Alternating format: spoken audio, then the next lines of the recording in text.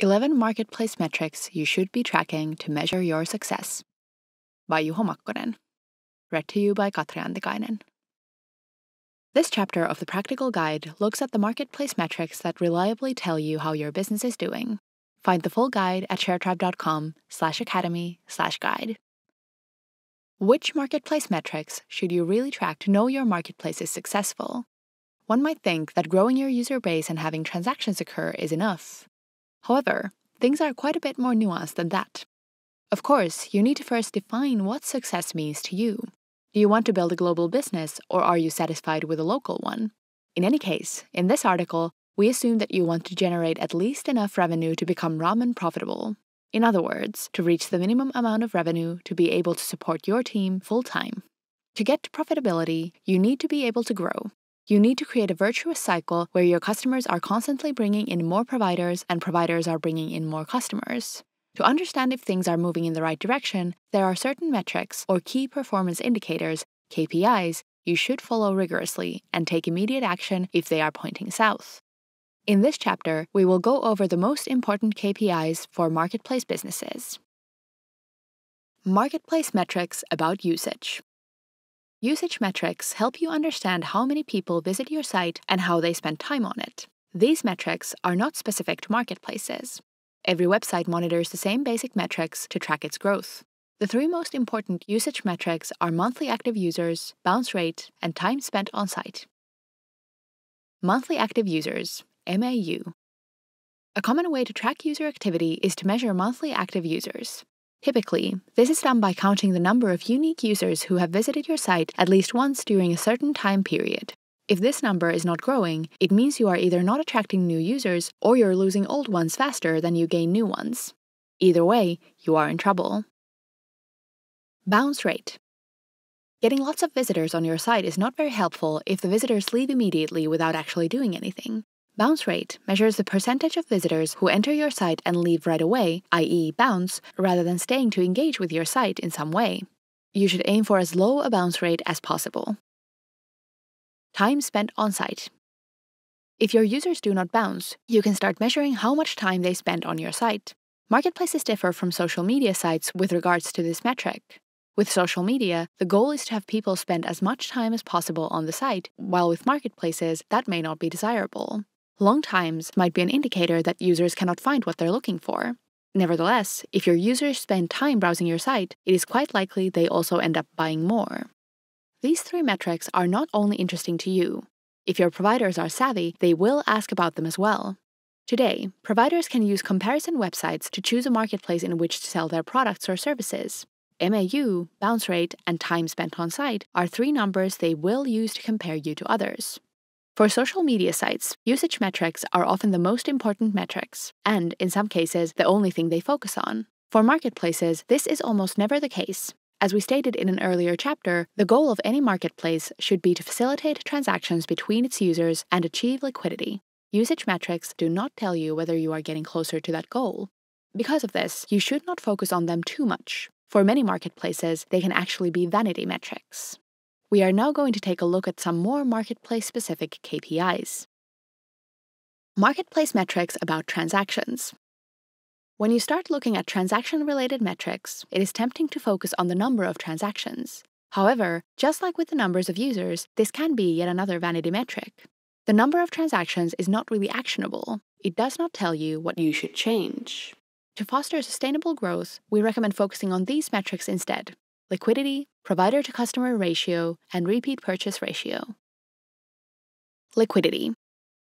Simon Rothman defines liquidity as the reasonable expectation of selling something you list or finding what you are looking for. This means you actually have two different liquidity numbers: provider liquidity and customer liquidity. You need to measure both. Liquidity is measured as a percentage. Sanjit Paul Chowdhury defines provider liquidity as the percentage of listings that lead to transactions within a certain time period. In practice, provider liquidity is calculated a bit differently for different types of marketplaces. On Etsy, it is the proportion of total stock that is sold in a given time period. 1 month is a good time interval for this type of marketplace. On Airbnb, you want to measure liquidity daily, how large a proportion of rooms are booked each night. On Uber, you might need to measure it hourly. How big a percentage of drivers on duty are driving a customer at any given hour? Customer liquidity means the probability of a visit leading to a transaction. According to Simon Rothman, a good goal is between 30 and 60%. Note, we assume this is not counting people who bounce. A simple but approximate way to measure this is to calculate how many visits you get in the same period. Typically, most visits on your site are from potential customers, but naturally, the figure is more accurate if you can filter out visits from your providers. Provider-to-customer ratio. To better understand the nature of your marketplace's inner dynamics, another crucial metric to follow is provider-to-customer ratio, also called buyer-to-seller ratio. We define this as the number of customers that one provider can serve. There is no single right ratio that all marketplaces should strive for. In some cases, the provider-to-customer ratio might be as low as 1-to-1. One provider can only serve one customer, think real estate, while in others it may be as high as 1 to 10,000, think stock photos. According to Phil Hu, Airbnb's figure is 1-to-70, Uber's is 1-to-50, and eBay's is 1-to-5. The more customers one provider can serve, the more you should focus on supply in the beginning. The math behind the reasoning is quite simple. When you are acquiring users by hand, acquiring a provider is more valuable than acquiring a customer since the provider will likely participate in more transactions. Another reason is that idle customers are more dangerous than idle providers. If a host cannot get bookings via Airbnb, they might list on additional sites as well. Meanwhile, if a customer cannot find what they are looking for from Airbnb, they might start using another site. If they successfully find what they want from another site, they might never return to Airbnb. In other words, especially in the early days, you should focus on customer liquidity more than provider liquidity. However, if you have a high provider-to-customer ratio, you will eventually need to grow your customer base at a faster rate than your provider base in order to reach provider liquidity. According to Hu, this means that the biggest constraint to marketplace growth will eventually be demand. Repeat purchase ratio. One more useful transaction metric is how big a percentage of your transactions are repeat purchases, i.e., from people who have already made purchases on your site. As we learned in the previous chapter, Etsy has mastered the art of repeat purchases with 78% of its sales coming from existing customers. Airbnb's repeat purchase ratio is 22%. The higher the percentage, the more money you can afford to spend on acquiring a new customer since a customer will likely make multiple transactions. Conversely, if it is unlikely that a repeat purchase will occur, you might run into trouble when trying to grow. This is what happened to Nextmover, a Lyft for moving help. Their initial customer base started growing nicely, but they realized people do not move very often, so repeat purchases were rare. Because of this, their customer acquisition costs, which we will talk about later, ballooned, and they had to pull the plug. If your MAU is constantly growing and you have good liquidity on both the customer and the provider side, the dynamics of your marketplace are in good shape. However, this does not yet mean you have a good business. Next, we will look at the most important business KPIs for marketplaces. Marketplace business metrics. Business metrics aim to answer questions related to your revenue, profitability, and customer acquisition. The three most important figures are gross merchandise volume, customer acquisition cost, and customer lifetime value. Gross merchandise volume, GMV. To understand if your marketplace is a good business, you should start from the gross merchandise volume. It means the total sales value of the products or services sold through your marketplace during a specific time period. If you want to only use one figure to measure the total growth of your marketplace, use this one instead of the number of users or products. However, while GMV is a good way to estimate the size of a marketplace business, it is not sufficient to understand the marketplace's health. To calculate your total revenue, you need to multiply the GMV by your take rate, your commission from each transaction. Customer acquisition cost, CAC. Customer acquisition cost means the price you pay to acquire a new customer. In an ideal situation, this number is close to zero. Each customer refers your site to at least one new potential customer, and your audience grows organically without you having to do anything. However, this is rarely the case. Even if you do not spend any money on marketing, you will likely need to spend more on support and community management as your user base grows. More often than not, you also want to accelerate growth with paid ad campaigns, where it is vital to understand how much money you are spending for each new customer. Customer lifetime value, CLV. Customer lifetime value means the total amount of revenue you expect to get from each customer. As a rule of thumb, CLV should be higher than CAC. If not, your growth is not sustainable. As Phil Hu notes, CLV can also help you determine an optimal provider-to-customer ratio for your marketplace. Calculating an exact CLV can be tricky since it depends on how long you are able to retain a customer, how many repeat purchases you expect them to make, and the size of your average transaction. However, it is still possible to have some sort of estimate for CLV, which is a great way to evaluate the viability of your business. For instance, if you divide the GMV by the number of transactions per month, you get your average value, AOV. Multiply this by the average amount of repeat purchases per customer to get CLV. What should you do if your CAC is higher than CLV? It depends on the cause. To find the root cause of the problem, you need to understand your customer conversion funnel. Customer conversion funnel for a marketplace. An important metric related to your transaction process is your customer conversion percentage, the proportion of new visitors that end up buying something on your site. The customer conversion funnel tracks the path that new visitors take before making a purchase, usually consisting of several steps. If the prospective customer does not bounce, their likely first action is to search for a product or service or click on a product category. They might check multiple products, decide they are not the right ones, and return to search. At some point, they find what they are looking for and click the buy button. Even at this point, it is not certain they will actually follow through with the purchase.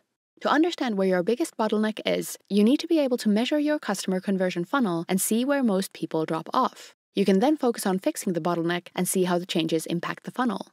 Several different conclusions can be made from this data. If the number of visitors is low in general, you should do more customer acquisition. If your bounce rate is high, it might be a sign that your customer acquisition strategy is not working and you are acquiring the wrong type of people. Alternatively, you might need to improve your landing page and refine your core value proposition. If people do not bounce, but they never end up visiting a listing, or their searches do not return relevant results, you might have a customer liquidity issue. This means you should either get more providers on board or narrow down your focus to get fewer but more relevant customers. Alternatively, if you have the right products but the customer did not manage to find them, your problem lies in your discovery process. If people visit lots of listings but do not continue to check out, you might have an issue with quality of supply, or the customers are trying to bypass your fees. If you notice that many people click the buy button but do not follow through with the transaction, the problem is with your transaction flow. While studying the usage, transaction, and conversion numbers can take you a long way, there is a limit to what you can learn from these metrics. Numbers only tell you what happened, but they do not tell you why it happened. There is one final metric that you should not forget: user satisfaction. Next, we will talk about how to measure user satisfaction in a quantifiable way. User satisfaction metrics. There are multiple ways to measure customer satisfaction.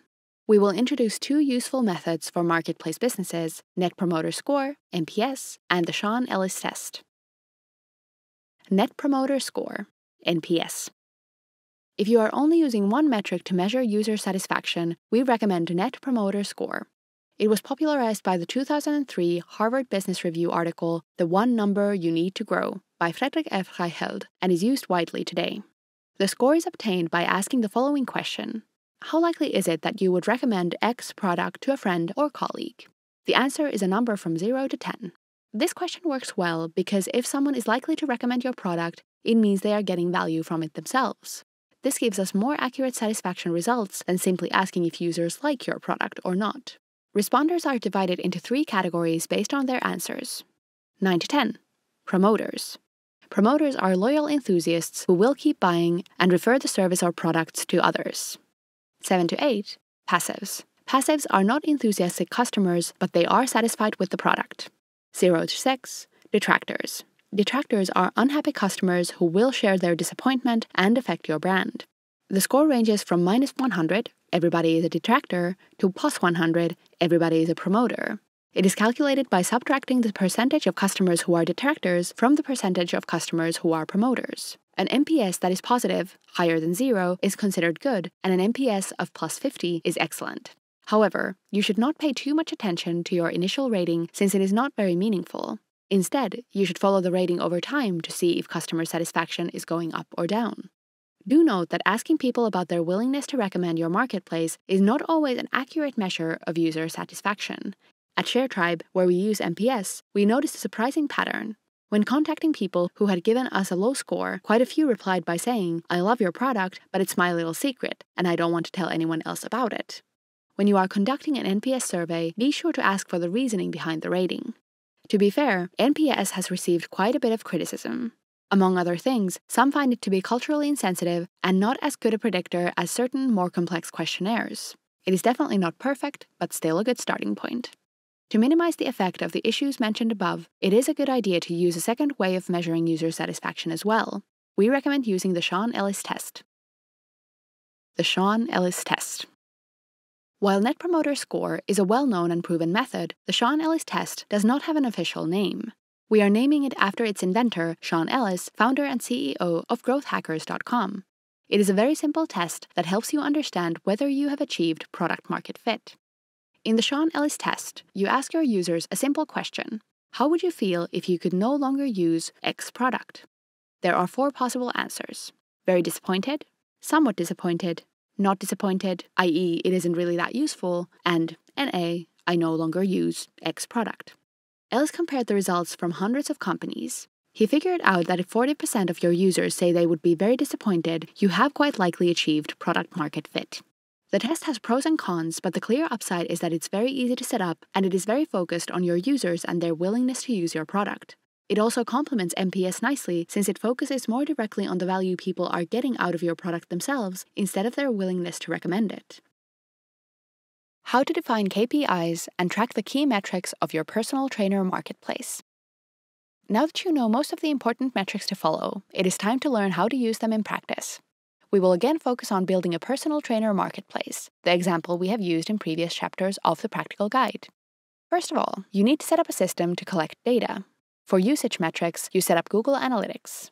It is a great starting point since it is free and very flexible. It is very easy to set up and provides you with all usage metrics out of the box.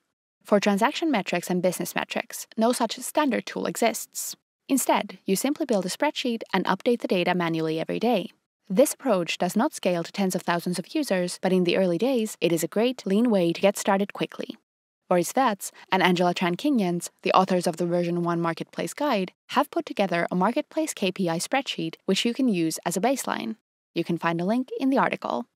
You also check out a similar spreadsheet created by another venture capital firm, Daphne. For visualizing the spreadsheet data, you get inspiration from the dashboards put together by Vijay Nagapan of MHS Capital and use Keen.io and Plot.ly to build a dashboard. You use Google Analytics to measure your customer conversion funnel. You dismissed a few paid alternatives, Mixpanel and Kissmetrics, that specialize in funnel tracking.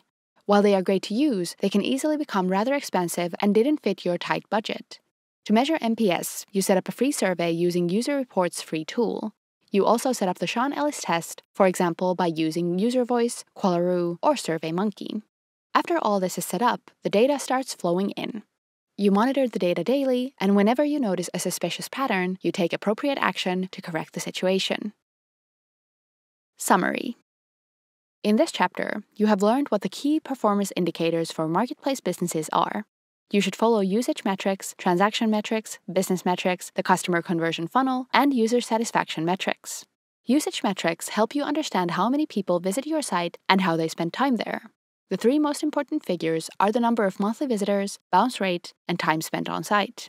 Transaction metrics help you understand whether your marketplace mechanics are working. The 3 most important metrics are liquidity, provider-to-customer ratio, and repeat purchase ratio. Business metrics tell you how you are doing financially and whether your business model is actually working. The 3 important KPIs are gross merchandise value, customer acquisition cost, and customer lifetime value. Tracking the customer conversion funnel helps you understand where the biggest bottlenecks that prevent transactions from happening are.